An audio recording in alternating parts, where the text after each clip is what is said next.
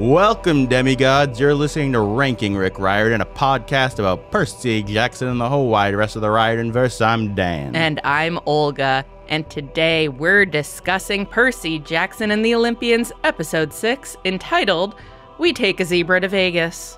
Yes, we do.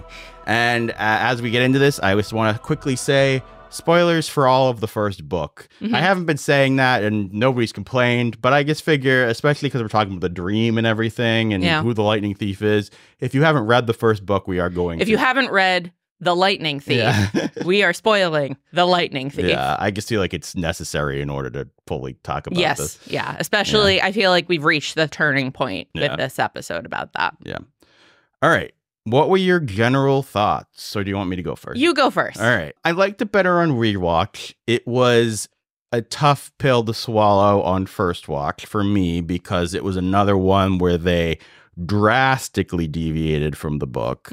There were high points. I really like the whole driving the car sequence. The taxi sequence. Yep. Out of the garage.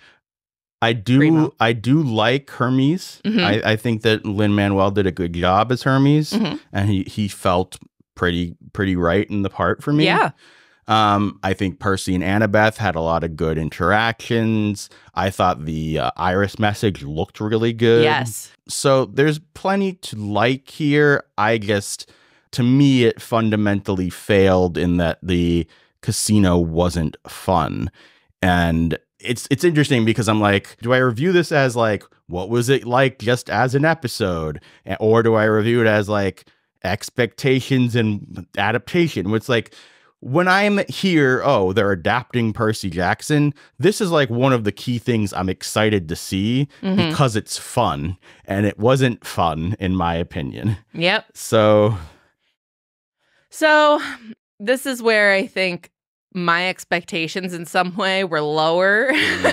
Not in the sense of like, this is going to be a bad episode, but this is going to be a major deviation. Yeah. And I knew that from the very second that we got the still of Lin-Manuel Miranda as Hermes in the Lotus Hotel and Casino, because it is a casino for adults. Yeah. And we see him there. This is not part of the book. And I was immediately like, well, by adding him as a new stop and part of the quest, this means that they're going to be discussing like the heavy topics. Yep. It's not going to be the same thing. It's not going to be as joyous. That said, I did not expect them to fully cut on like Percy and Annabeth enjoying their time at the casino. Yeah. And, you know, we get that a bit with Grover, like, with him being like, I'm searching for like, he does get immersed, he does get lost in it. Yeah.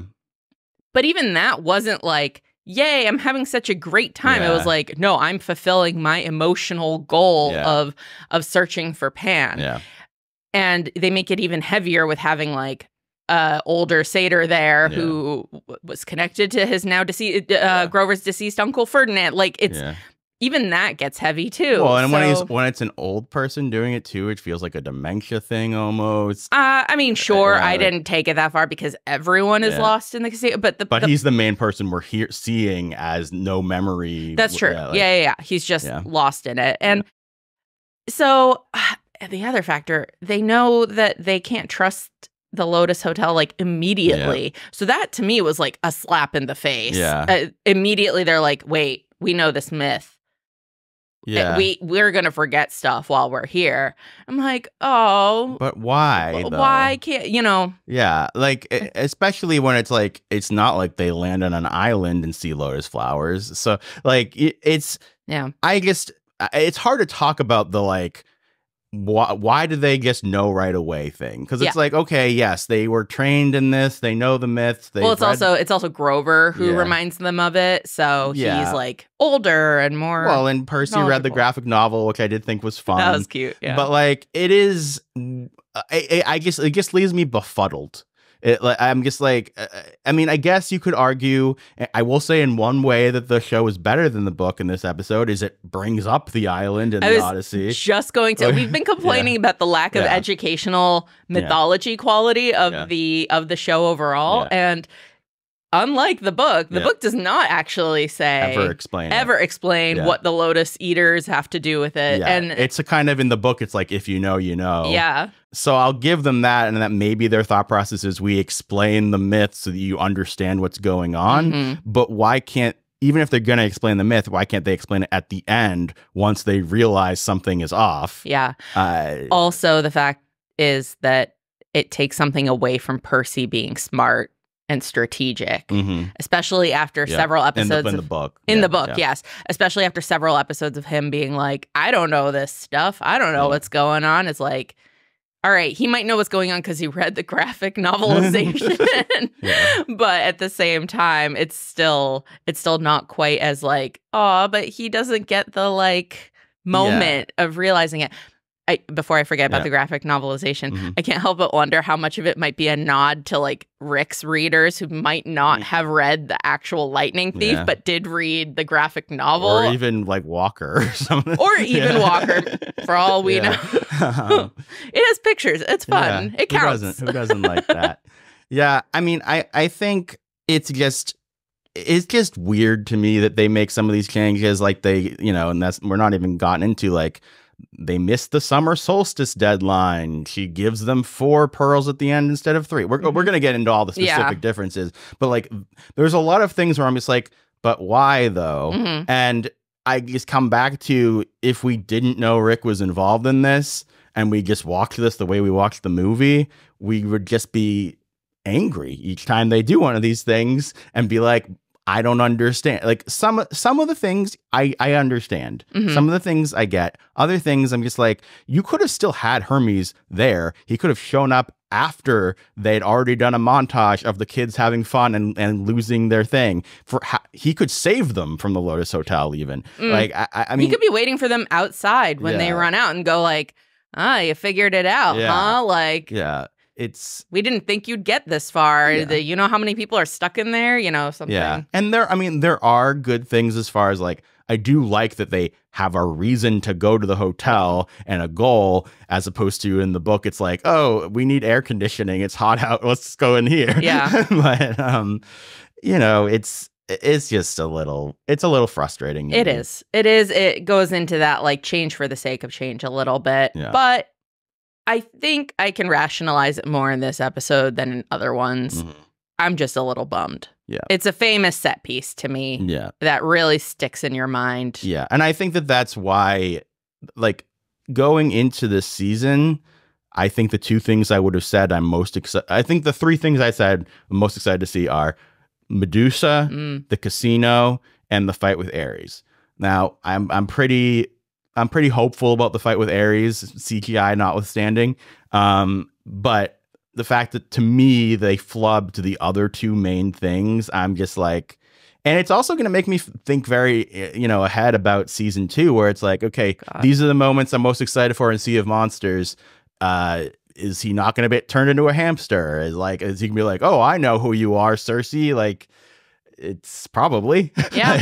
I mean, how much of it is going to be different with Grover, too? Yeah, probably a lot. A lot of our, I don't want to say our politics have, I mean, like our individual politics have changed, but like the world's politics have arguably changed a bit. And I'm not necessarily against them finding a way to do that a little differently. And keeping the trio together possibly longer. But I mean, that's also a pretty big, there's a lot of questions that get brought up that are just going to be like, well, we don't know how they're in discussions. It's going to be, we don't know how they're going to change things. It'll make predictions a lot harder. Well, and you could say on the flip side, that makes it more exciting as someone who's already read the books, because it's not going to be just what you already read, right? But part of the fun of reading a book and seeing it on screen, as you've been very vocal about, is seeing what you've envisioned come to life. Yeah. It's a fine line. A lot of it to me has to come back to, I'm sure, like taking budget. It's when it affects character development that it really gets to me. Yeah. Where, especially if they don't give an equivalent moment of character development. Yeah. So for me, that's like with Annabeth, that to me, one of the things that I like famously knew about her character was she loves architecture. Despite her having, like, yes, she's smart, she's brilliant, she does have the tactical mind, but, you know, as a child of Athena, but her as an individual wants to be an architect. And Percy even makes fun of her being like, you with your ADHD brain, you like math and design and all, you're going to sit still long enough to design something. And she takes offense to that. And it's aspirational to readers, to kids, young adults, all of that, of like, despite what my like neuroatypical brain can give me as a challenge, I can still find ways around that and have dreams and find something that I care about, no matter what anyone else thinks. And in the show, she's brought up architecture at the Arch. But she's not tempted by an architecture building game in the casino. She's not. What does Annabeth as a person like in the show? Glory. Well, she said, no, I'm not going to be like my mom. But I think that was who she was. She was someone seeking glory and approval, and becoming the best warrior to seek that approval was her life. But how is that? That's exactly what Clarice wants. That's what Luke has said that he wanted. That's something that does not make her an individual. And also isn't something you can connect with as a kid in the same way. As a viewer, it's a relatability factor. Is it interesting for a demigod? Does it make sense for a demigod? Sure. But what about Annabeth Chase? And that to me is where I go, what? Who is she? Well, and I think it's also important to point out that they say like a one-off line in episode 2 that like everybody has ADHD and dyslexia. I don't think they've, and correct me if I'm wrong, viewers, have they ever in any way shown Annabeth to have ADHD or dyslexia in the show? I don't think so. And that was Luke saying, like, your brain is wired to Percy, of like, your brain is wired for ancient Greek, for all that. He doesn't even say He doesn't even say that. You're right. He doesn't. The point is that is a demigod trait, but it's such a bummer, because overall, I think that I'm enjoying the adaptations of Grover, of Annabeth, and Percy to me really is closest to book Percy. But it's just not. Who are they? I mean, I think give me more. I think we both have a tendency to be a little overly negative because of how much we care about the book. I think that this episode, I really like Annabeth in this episode. Oh, I do too. She is good. I'm just saying. And they just refocus her story to be like about what she witnessed with Hermes and Luke. It's the things that she says, while good, while the performance is good and the writing, like, again, it's been adapted. It's a new scenario. The things she says are not really about herself. Well, and so now let's take it a little away from the adaptation aspect.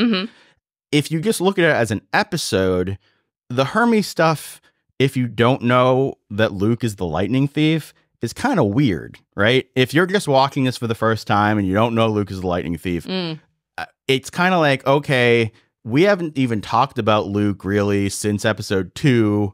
We do see him. Yeah, we see him. But like now we're going to have basically the main drama of the episode be about him and his dad, that we don't see him and his dad interact. We don't even see a flashback. Like, we could have had a cold open with his mom or something if they really wanted to do, like, we just have another monologue back and forth. There's a lot of people just talking back and forth and explaining exposition and things that happened in the past throughout the series. Yes. And I just think that's like, why are we, like, if you don't know that they're building up Luke for a reason, it's kind of just like, this feels like a weird diversion, because all you really get out of it is, for like what the story we've had so far is, oh, it's hard for the parents, they can't really do stuff to help, which the Nereid at the end of the episode could have completely covered that when Poseidon doesn't show up. I mean, I agree, but like, if anything, if you don't know about Luke and Hermes, it's supposed to be a statement about, like, you can reason it as they are what Poseidon and Percy could be. That I'm not saying that's a great reason. I guess, but I mean, that's kind of true in the book too, by seeing how Luke feels about his dad. And then it's progressively disclosed why they have that backstory and what that, and you get to see the mom and see how messed up she is, rather than just and be like, what happened, and then find out what happened, rather than just being told. I don't think. I mean, we haven't fully been told. No, we haven't been told. We were told that she's a seer and that she's gone insane. That I don't think that personally, and maybe I'll change my tune once we see Luke turn or whatever. Yeah. But I don't think Hermes adds anything.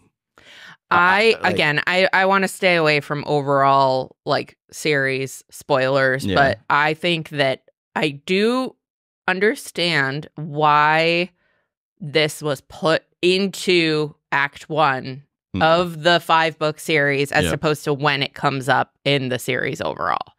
The book series. Again, like, I would have been okay if it was more like a few hints here and there. And I'll say I do think that when Rick was writing the series the first time, he hadn't planned this far. So maybe if he's rewriting it now, so he's putting it in earlier. But I just don't think it really seems to add anything. I don't think that he has a necessary point in this episode. And again, I like the performance. I feel like he was the character with the weight on him, but still has like a bit of whimsy underneath it all. Yeah. I love the like dumb kids note that he leaves and stuff like that. But it just the only thing I can argue is that like maybe they don't want Luke's monologue to be such a monologue in the final episode. But it's like, but instead you got Annabeth giving the monologue and Hermes giving the monologue. Like, it's I can. What it comes down to for me is I think they almost got it. I think it could have been a little smoother, a little better, and I wish we had more whimsy in the Lotus Hotel. Yeah. Overall. Yeah, and I mean, like in the book, the Lotus, they don't need a car from Hermes because they use the credit card from the Lotus Hotel. Even that, I can sort of understand. Then you need a taxi driver. Like, I can understand why. Why is that a problem? I don't know. Just to focus it in more on the trio and not have another party there. Instead, they added Augustus, who they left in the hotel for all eternity. How are they going to get him out? They have a quest to do. Maybe Grover goes back for him. I don't know. I think it's weird that they just leave him there. That's fair. But that's fair. I mean, I guess the thing is, the main person who would want to get him out would be Grover, and Grover was the one who was out of it. And Grover was really out of it. Yeah. I'm just saying, usually when you set up a character like that in a show, you want to try to save that character. I really think I could really see them saying, as everyone splits up at the end of the summer, of Grover being like, I'm going to go back for Augustus, or like me and a few satyrs are going to go back for him, so that, again, they have the like memory or something. Maybe they can use that to set up going in the next book or whatever. Yeah, that would be smart. Let's see if they do something like that. All right. So overall, mixed reviews. As an episode, enjoyable. As an adaptation, a bit of a miss. Yeah. And again, there are high points for sure. Yeah. And this is, again, just our opinion. Yeah. We'll get to the feedback part later, but you can let us know what you thought. Yeah. So all that said, let's get into our list of the book, show differences, all the big points we have here. And also, again, we're not saying every one of these differences is better in the book or whatever. Or even in that. Well, we think they're pretty important. Otherwise, we wouldn't note them. but the point is that we're just saying these are the differences and we're going to talk about them. Yeah. All right. So in the book, Percy dreams of a standardized test with Thalia in the room. And they're also like straitjacketed. Yeah. And decides to go back to the pit from his previous dream to yell at Hades. At the pit, he overhears Kronos, not that he knows that it's Kronos, talking to someone invisible about the 2 items. When Kronos notices Percy spying, he sends him a vision of his mom in Hades' throne room. I don't blame them for not having Thalia. They would have had to cast Thalia multiple, a season, a year ahead of whatever. Yep. But I do think that's cool in the book that Thalia is there. Yep. And I really like that in the book he chooses to go back to the pit. Yes. Yeah. We don't even have the pit yet. No, I don't think we're going to get the pit. We're not going to get the pit. Until maybe the I think that, In the show, the dream is of Percy's old principal in his office at Yancey Academy talking to someone off screen. They discuss their war beyond Zeus and Poseidon's war. The lightning thief was given the tools to steal the bolt, but then he lost the bolt. Mistake has been corrected, but he better not mess up again or he'll be replaced. Yeah, so some of that actually is in the dream in the book too. I was just making sure I got everything that happened in the show dream. Yeah. I don't dislike this, but I do like that. Like I said, it's interesting to me that it wasn't Percy actively choosing, because so many of the changes in the show are making it so Percy or another character is more active and things don't just happen to them. So I thought that was a surprising change. You're saying the show, it just happens, whereas in the book, he's making choices. Yeah. Yeah. And the fact I like that Kronos is taken aback and stuff in the book. Yeah. Whereas it felt like an invitation in the show. It's weird because in the show, he is at his old school, even though it's seemingly someone else's dream. They make that more explicit in the book, that it's someone else's dream, and he is witnessing a conversation. He's eavesdropping on it. But in the show, he's by it being a character that Percy knows, he was invited in. Yeah. Who the lightning thief is, it doesn't make sense that it would be Percy's principal talking to them. Yeah. So I think it's just kind of a different take. I think it's more that his brain is honing in on a real conversation, but bringing it into a dreamlike form. Whereas the book, the book is he's not even going to another dream. He's going to a real conversation occurring. I assume it's a real well, that's the thing that's interesting, because do you really think Luke walked all the way? He's not in the underworld, so maybe it is a dream. Yeah, it's interesting. I just think that this was a weird change. Yeah, especially since we've seen the sand dunes in Percy's dreams. We've seen the shadowy figure. We've seen. I wonder if this is another one of those things where it's well, if we showed the pit, then they would be stupid if they didn't know what the pit was. Because Percy later brings it up to Annabeth in the book. Annabeth's no, it can't be. It's Hades. I'm not going to worry about this. Whereas they're making everyone more mythology smart in the show. So therefore, Annabeth would be it is definitely Kronos. I know this for a fact. I know a lot. So maybe because she does believe Percy is we all have weird dreams. It must be Hades. She has no reason to not think it's Hades. Well, you know what the other thing I could see is in a show, I think it's a lot weirder if you have a sequence where it's two disembodied voices talking to each other. Because that's the thing. In the book, it's literally an invisible person talking to a pit. So visually that doesn't work well. It's not super. I'm not super easy to film. Yeah, I'm on board with the visual of the principal. And I do think that's a good way of adapting the straitjacket taking a test thing. But yeah, it's just it really threw me off. Yeah, I do think it's interesting that in the show they haven't mentioned the Helm of Darkness at all at this point, because that is what talking about the two items. That's one of the items they're talking about. Yeah. But yeah, instead they make it much more about this greater, they kind of hint on a greater plan in the book too, but it's more explicit here about the war beyond Poseidon. Yeah, it throughout the rest of this episode, the bigger plan bothers Percy. He talks to Annabeth about it and tells the Nereid they need to finish the quest because something bigger is coming. So it's okay, that is Percy making an active choice, even though the solstice deadline is now passed. Yeah.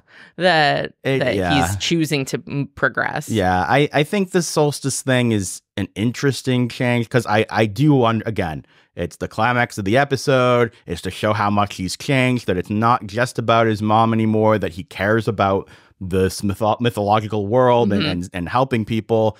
And I think that makes sense. I still think it's a little weird that the deadline is passed, but they're not actually fighting yet. He's going to go marshal his forces. Well, I'm well what has he been doing? What was he been doing over the course of the last 10 days? Shouldn't you have been marshaling your forces that whole time? Because the war, that's the deadline. But it makes the deadline not really make a ton of sense. Yeah. But I could see it setting up of well, Percy, you failed the quest. You didn't do it. And then making an active choice of why does that matter? Why does any of this matter? The other thing is, if it was the book, and they chose to rewrite this and say that he missed the solstice, then I feel he would show up and there would be battle lines drawn and a full army on either side, and he'd have to stop the war. But they're not going to do that. That's a lot of budget. So All right, moving on. The book spends more time in the animal truck. it dives more into the bad conditions for the animals and shows our trio taking care of them. Book Percy can talk to the zebra. I like that because of Poseidon can talk to horses. Came up with horses. Yeah. Yeah. Poseidon invented horses. As you do.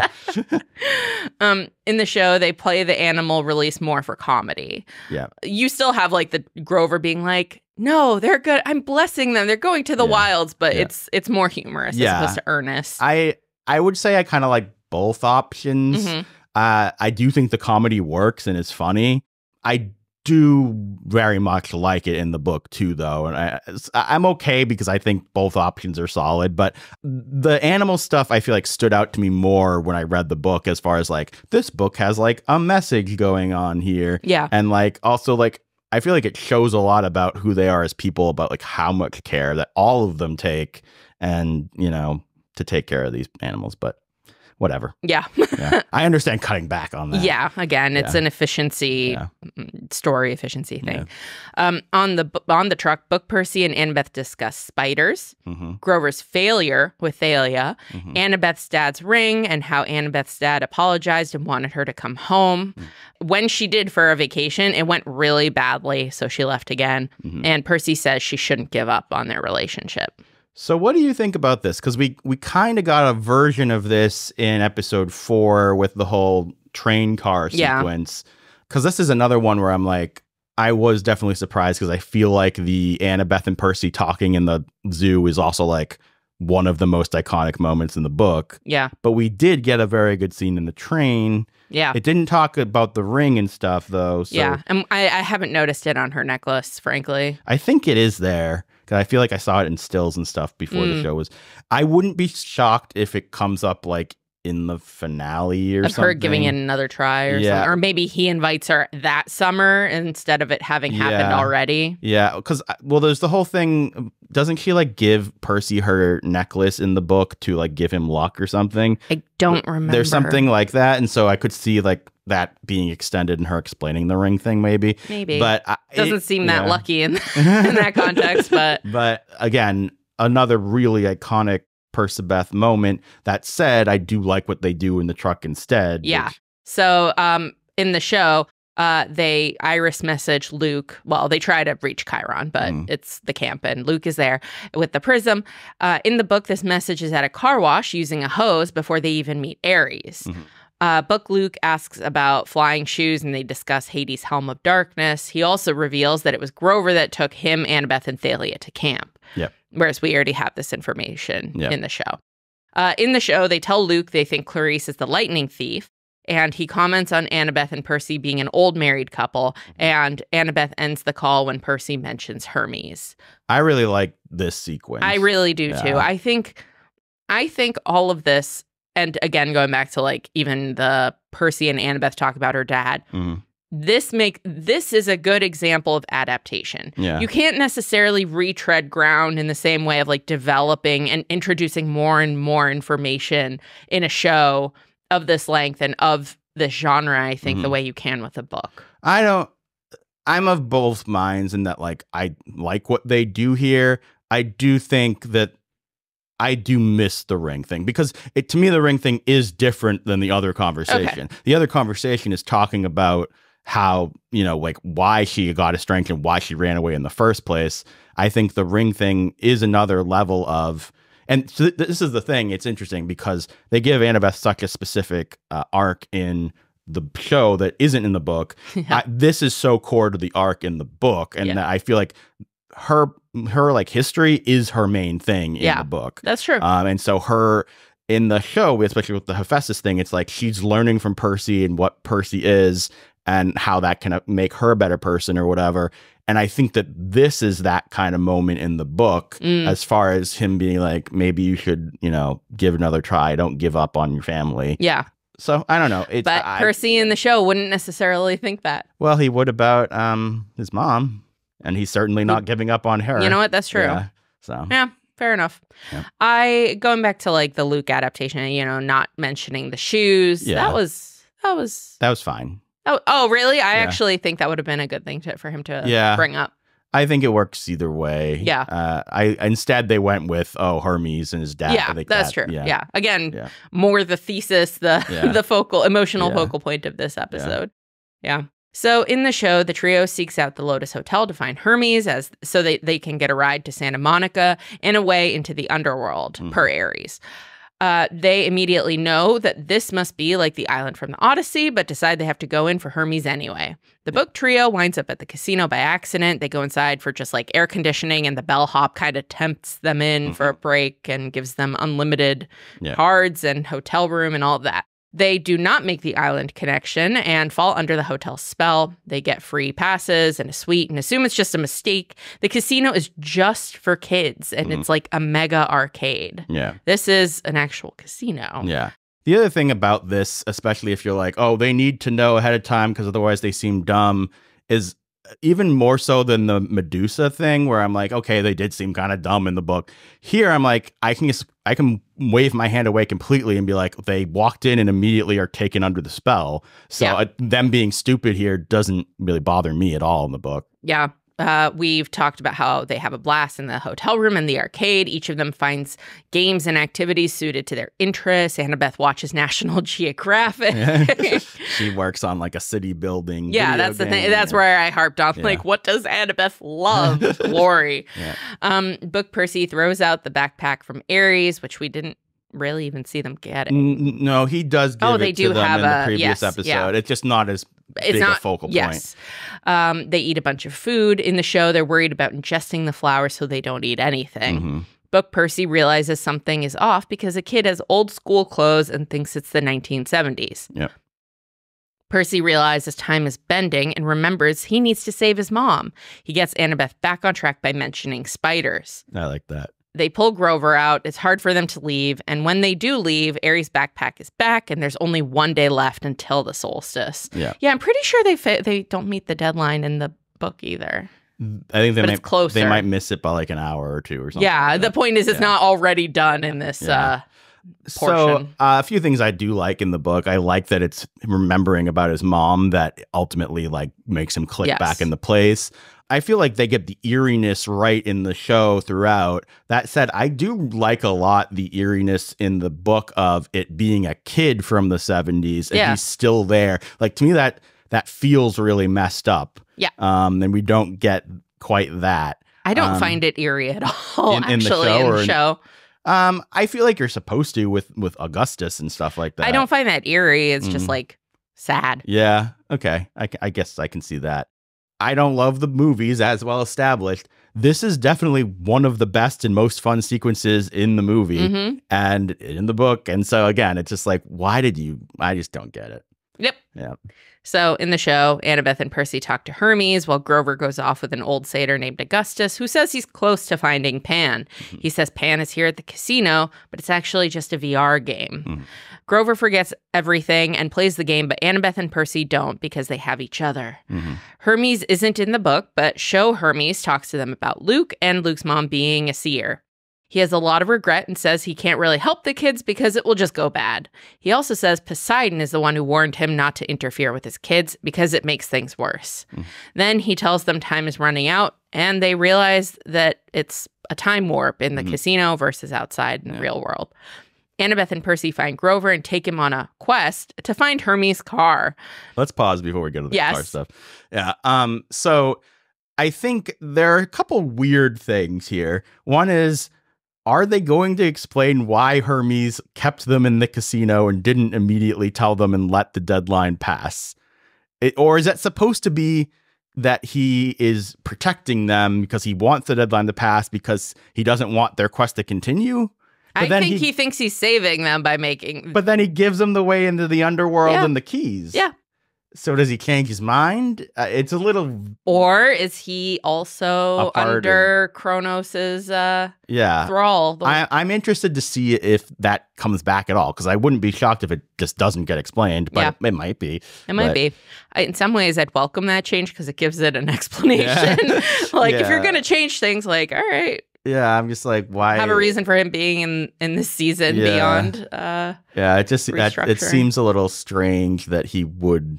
I mean, I guess his main thing is he doesn't want them to to do it. But then... But then he gives him the keys. But they do take him to the beach where maybe he thought Poseidon would meet them. Yeah, but he also gives Percy. him information about the underworld. Yeah, he does. So, yeah, as I was about to say. And I'd even argue, when do they actually change his mind? Like...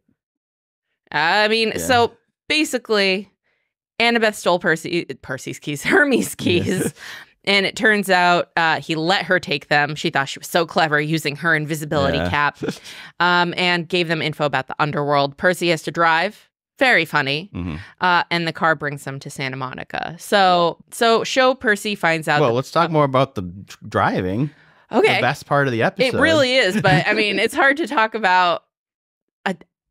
Dan, I'm very traumatized by driving. I am a late driver's license haver, and let's just say I may have knocked off one of my mirrors. two of my mirrors at one point, and I don't want to talk about it.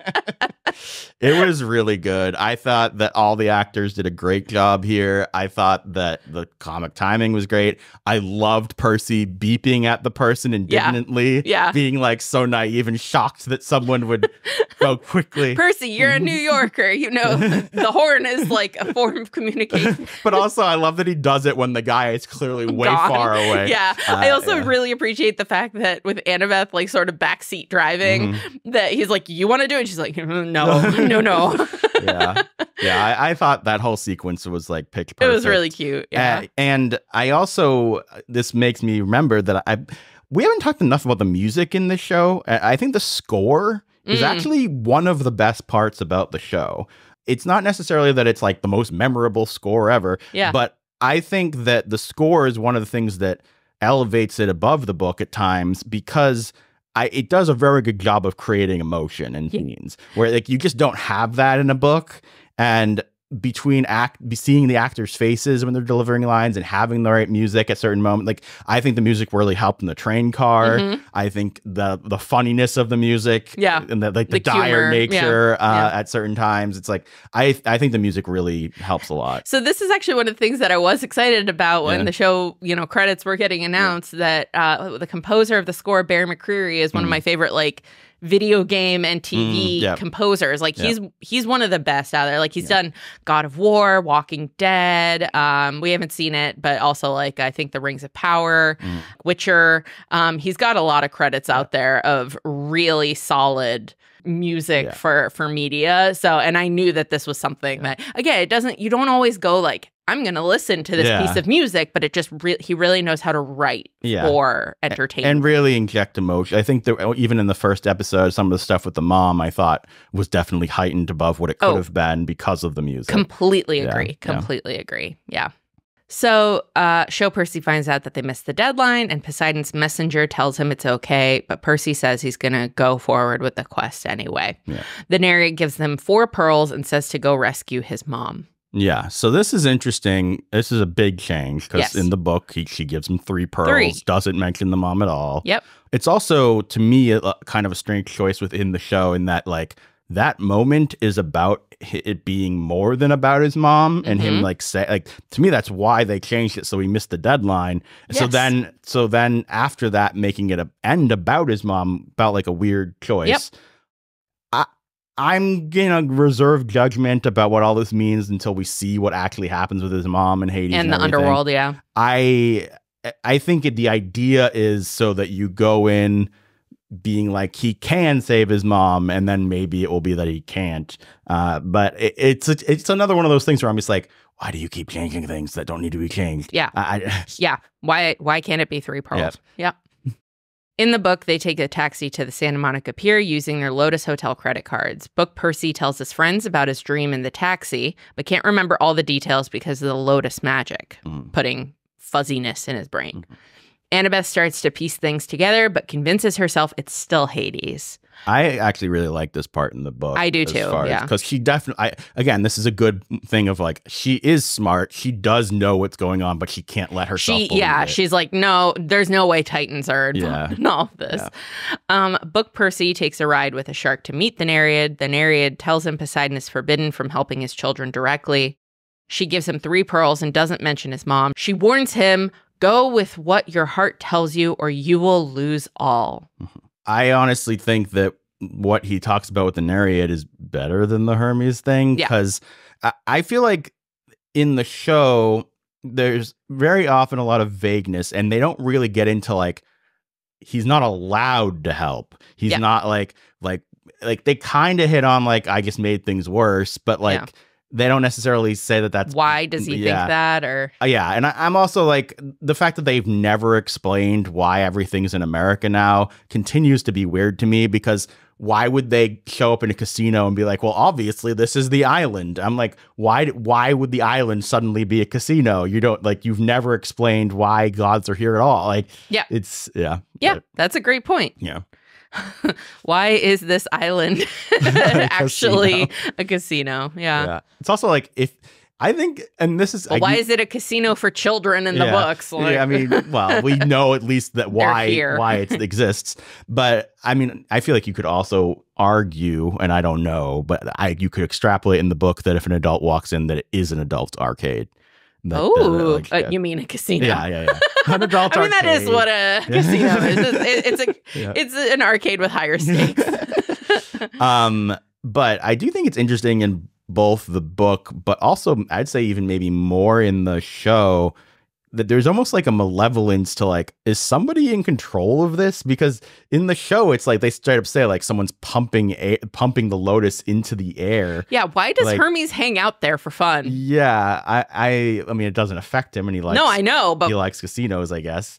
But why is he like, hey, all these people are trapped here for millennia, frozen in time, decades, whatever. Yeah, like I feel like no problem. In the book, it feels more like this is just like a magical place that exists.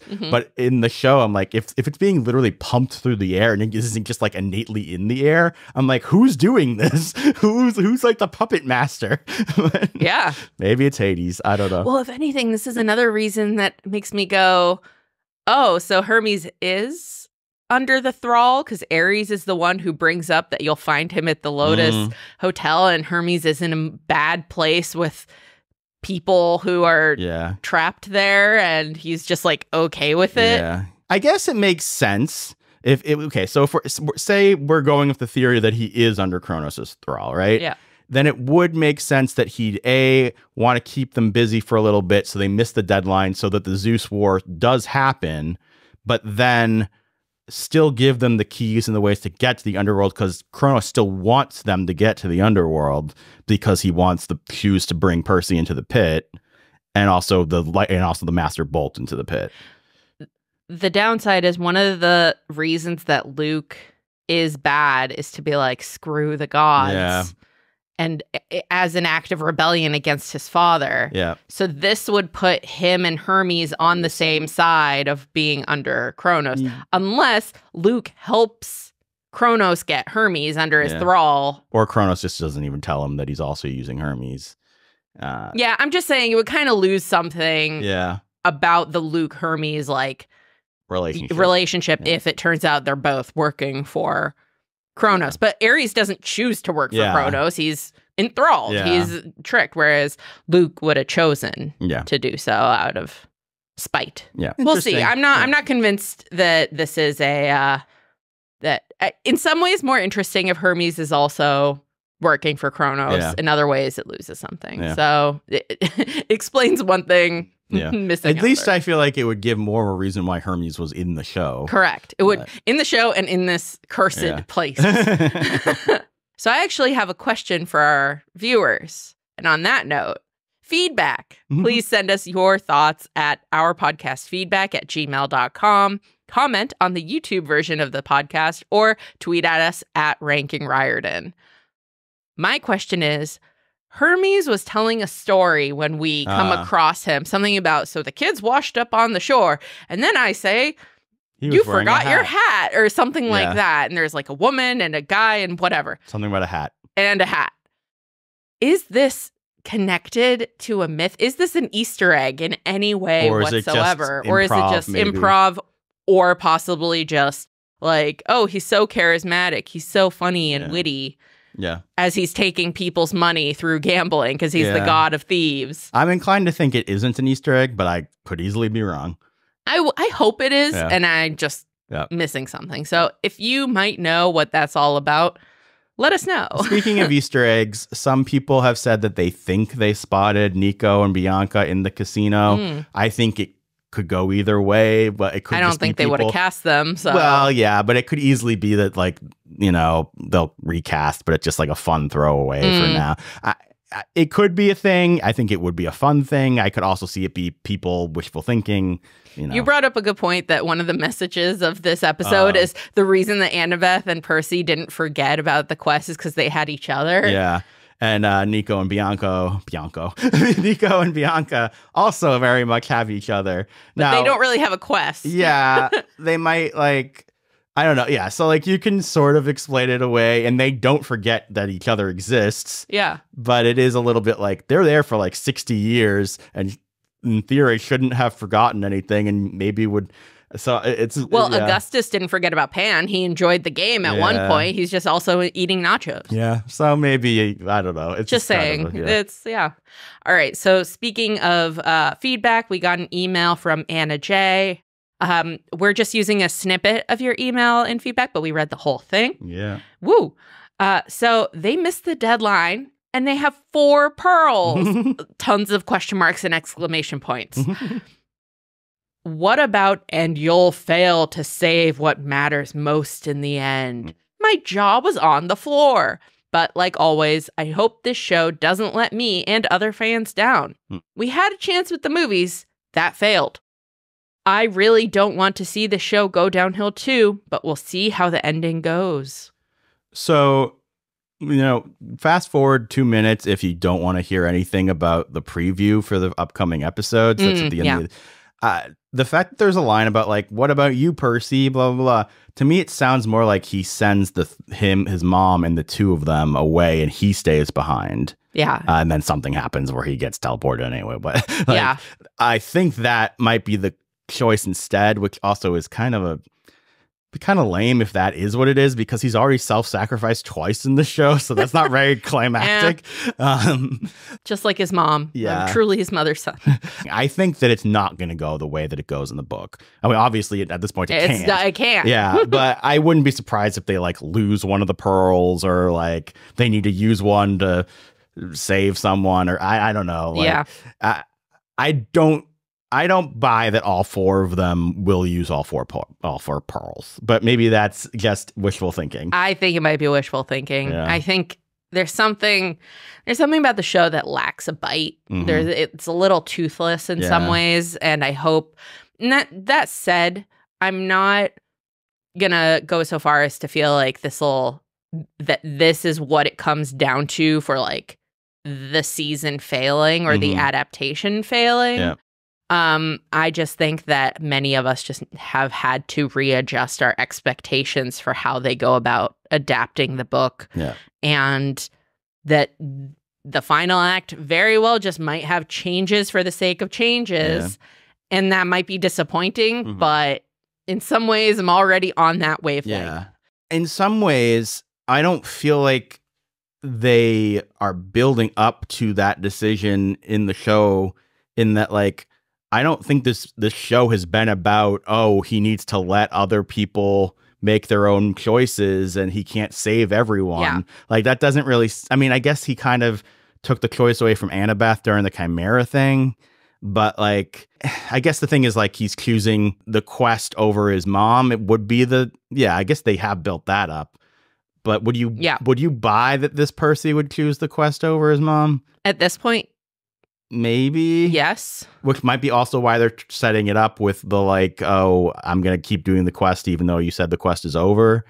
It feels kind of, I'm a little worried that it's going to be, like, kiddied down for palatability. Like, it can't be too scary. We can't have a casino where just children are trapped for eternity. It's, I mean, one thing that I think can't let him lose his mom for real. That's why we told you in the second episode that she's still alive. Yeah. The thing that I'm, like, certain is going to change is how things end up with Gabe in the final episode. I think he's just going to leave Gabe, and that will be that. Yeah. Now that I think about it, I do think that they have set up for the character that, he goes on the quest for his mom, and then at the end he picks the quest over his mom because that's what his mom would have wanted. I still think that they're going to do a version of that. Might be mechanically different. They get there some way different. Or, you know, and also in the promo, he's like, hold fast, mom. Maybe he's like, I'll come back for you. But then ultimately Hades gives her back anyway. So I don't know. I don't know either. I have a little bit more faith that it will be different, but still good. I mean, the one thing I do think that they've been very consistently good about is the drama and the character moments. Yes. I believe that no matter what, the performances from Walker are going to be, and probably Hades too, are going to be solid. Yeah. Like, I think they've really nailed that. And again, with him at the camp and doing the sacrifice for his mom with the jelly beans, like, we've proven that he can do these serious speeches. So anyone can argue against this, but I think that the book doesn't necessarily build up to that climactic choice that well. Like, I don't know that the book is really about, you know, him choosing the quest over his mom, because I feel like in the book, it's almost like a side thing that, yes, he hopes he can save his mom, especially because he doesn't know that she's definitely alive. And he is much more quest oriented. I do think, and you could argue, it's like, well, the book's thing is almost about him grieving and letting go of his mom, which is also interesting because, again, she's not dead from the get-go in the show. Right. So I don't know. It's interesting. I'm interested to reread that part of the book when we get there. Yeah. I'm interested to see what they change. But. Yeah, I don't remember it super well, but I think that so far, like with most episodes, there are highs and there are lows with adaptation especially. Yeah. All right, so we wanted to just follow up on our episodes 3 through 5 podcast, since that was kind of a mega recap from when we were out sick. Yes, and we also hadn't, because we were sick, we hadn't caught up on reading all that part of the book.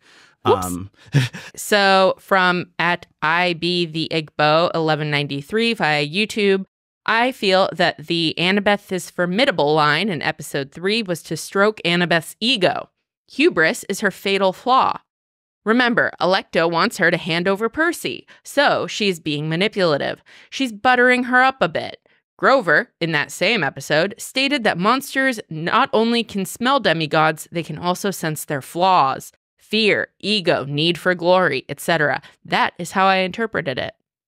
I like this reading, and I think it mostly works. The one thing I'll just say about it is that because before this we had similar lines, I personally don't read Alecto as saying something incorrect. Yes. Right? Like, I feel like that is supposed, like, in the world of the show, that's supposed to be true. Yeah. Because someone like Luke, who we trust, has also said very similar things. Yes. Yeah. It's like the introduction to Annabeth to Percy, and therefore the viewer in the show, was Luke praising her as the best of the demigods. So in the meta, even though it's completely like not actually connected with the same people, by Alecto saying that, it endorses that statement. However, you bring up a good point of supporting evidence and also our knowledge of the fatal flaw from the book. So it's like almost an Easter egg for that, possibly. It's also just, it reminds me of the sort of interesting thing of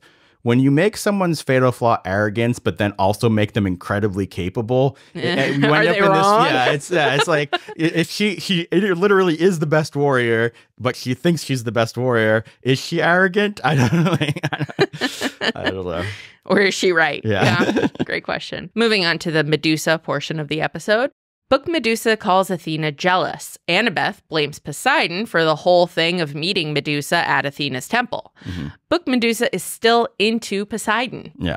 Those are big differences. Yeah. The book mentions her sisters also helping her into the temple. Yep. Show Medusa calls Athena self-righteous. The show includes that Medusa used to worship Athena. Show Medusa says she has a gift, and yet she's still super bitter. She says Athena declared that I embarrassed her and needed to be punished, but doesn't say anything about the temple, just that she fell for Poseidon. Annabeth says this isn't what happened. The show did do a better job of showing that Athena unfairly punished only Medusa and not Poseidon. Yeah. Show Medusa says she was targeted by a monster, Poseidon, because he abandoned her afterwards. Yeah. So I guess I think I like this section more than I did on initial watches. Yeah. The show and the book have different pros and cons. So like I like that the book talks about the temple thing. I like that the book mentions her sisters. But it doesn't mention the that she used to be a worshiper of Athena. Yeah. It doesn't mention. She just says, I loved Athena. Yeah. It doesn't, go into as much detail about like how it's messed up that Athena just punished the mortal. Yeah. But the thing is, like, obviously, like, how is she going to punish Poseidon? But I think that's interesting, especially because something I was reading about is that there have been more modern interpretations of this story as being like a victim blaming assault sort of story. And I mean, a lot of the times it is that Medusa is in love with Poseidon, but there's lots of different interpretations. And that's the thing. We're going to talk about the Hephaestus stuff too and the Medusa stuff. There's so many different interpretations and versions of all these myths that it gets a little messy. And it's always going to be also from the perspective of the people interpreting it in their era of like society as well. Yeah. I do like, that they point out that it's, very unfair of Athena.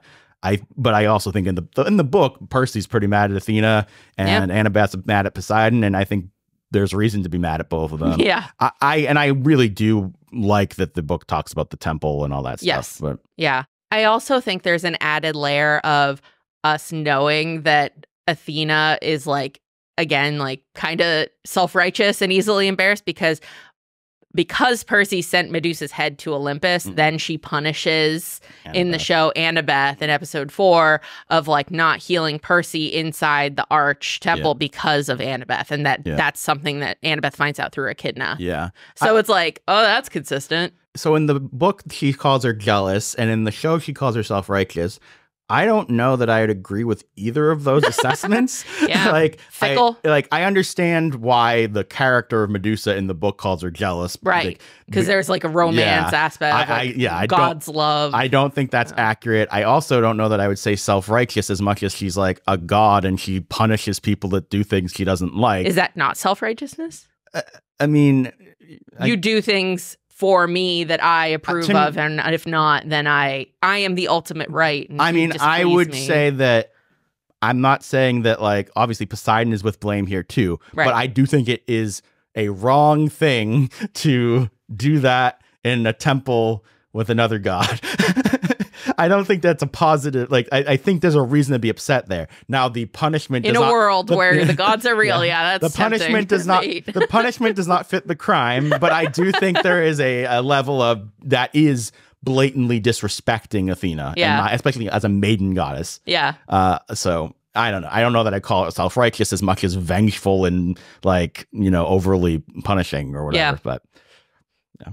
Other words can be used as well, but I won't say them.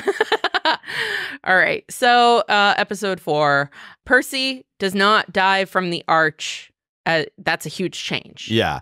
So, in episode 4, he falls from the arch. Yeah. He does have his moment that we love with Annabeth where he takes the sword and flips her around and all that stuff. Saves her, self-sacrifices. He's doomed anyway. So it's sort of like a different take on it. Yeah. But I really like in the book that he chooses to jump because it's a literal leap of faith. And this is the moment where he's like, okay, Dad, you either care or you don't care. I'm going to put my faith in you and try to save these civilians that are here in the way. Yeah. It's, again, a very interesting change for the show because this is a very active, climactic, dramatic thing to do in the book here. This is a huge character moment. He jumps in the water. Yeah.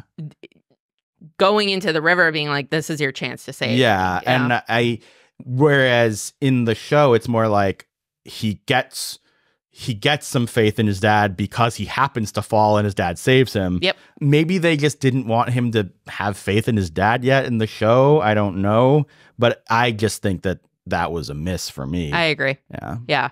Especially like you could still have the self-sacrifice, but then back it up with something, again, more active. There being choices as opposed to situations. Well, and again, he does have the active moment of pushing Annabeth. Yes, and then in the Hephaestus. Yeah, well, that's the thing where I'm like, because she has the Hephaestus scene in the next episode. Yeah. I find it much more classically heroic that in the book he saves like normal humans. Yeah, like he sacrifices himself just out of innate goodness, not because it's his friend or whatever. Like, you know. Yeah. So speaking of Hephaestus, episode 5. Yep. In some myths, Hera threw him off of Olympus. In others, Hephaestus was trying to protect Hera from Zeus, and Zeus threw him off. Mm-hmm. In the throne myth, according to Percy Jackson's Greek gods, Hephaestus eventually let Hera go because Dionysus got him drunk and convinced him to forgive her. In other versions of the myth, Hephaestus demanded Athena as his bride and tried to assault her, and then was later given Aphrodite, so he let his mother go.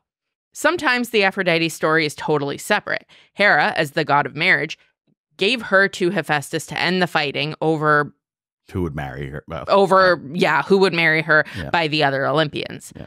In the show, Hephaestus is portrayed as a kind and tragic figure. Hera and Aphrodite rejected Hephaestus. From what I've read, he actually chased after Athena more, but whatever. Yeah. Hephaestus trapped Hera, and the other gods couldn't help, so they said if he let Hera free, then Aphrodite would be his wife. I suppose people, quote, gave away women all the time back then, so we shouldn't read Hephaestus as that bad, maybe.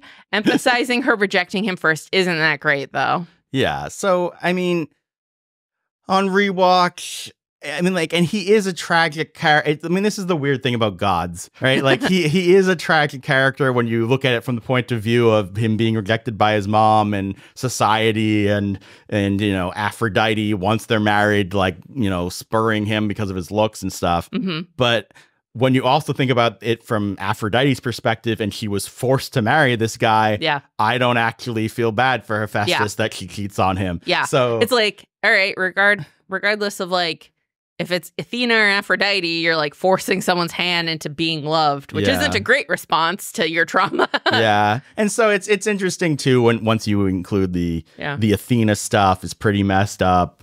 They don't include it here, which I get, but like there's a whole other story about like him trying to do things with Athena and then his sperm mixed with her and makes a new human or something. No. It's a whole weird thing. There's Hephaestus, so many, the first incel. Yeah.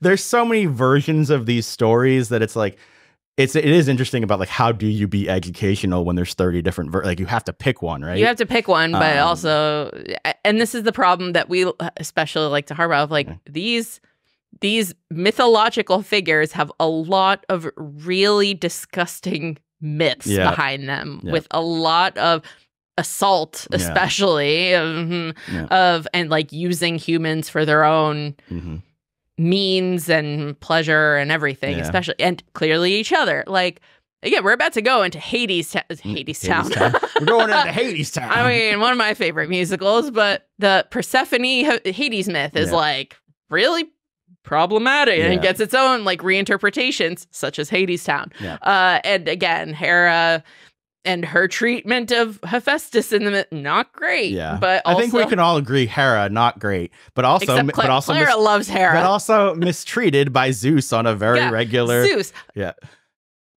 we hate Zeus here. I mean, on this podcast. The fact that there is a version, I had never heard that there's a version where Hephaestus is just trying to protect his mother from Zeus. Yeah, that's interesting. I mean that tracks, I guess, but like.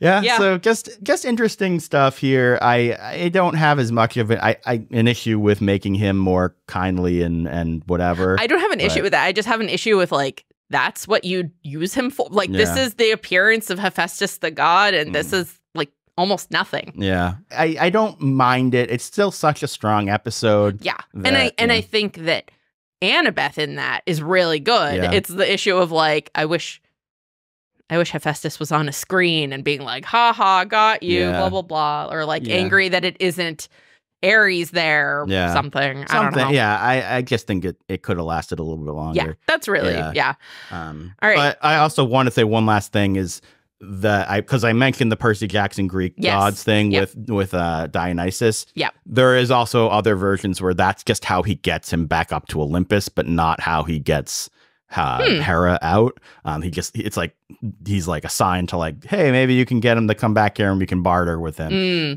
But yeah, so there's so being many helpful. Wow. Yeah, I know. I mean, alcohol helps sometimes. All right. Yeah. This is all liquid curry. I was gonna say this is sort of an all ages podcast, but okay. All right. From at Famke Kovacs 4489 on YouTube.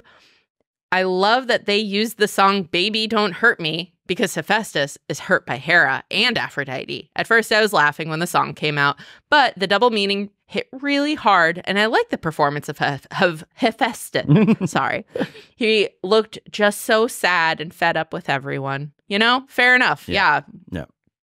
Opinions. Yeah, I like the song too. Yeah, that was great. Again, a little humor in that moment of like, oh, what's happening? And I don't think we gave enough praise to the like animations and stuff in the tunnel. I thought that was pretty cool when I was able to also like rewatch it and pause through and stuff. Yes. Definitely some cool stuff there. I also wanted to mention that commenter had left a bigger comment saying what they thought the myth of the throne room was, and they thought everybody was captured by thrones. I have not personally been able to find that version if it exists. Okay. So I just wanted to throw that out there. Gotcha. Yeah. Well, on that note. Whoa, we're ranking. Yes. Let's be frank.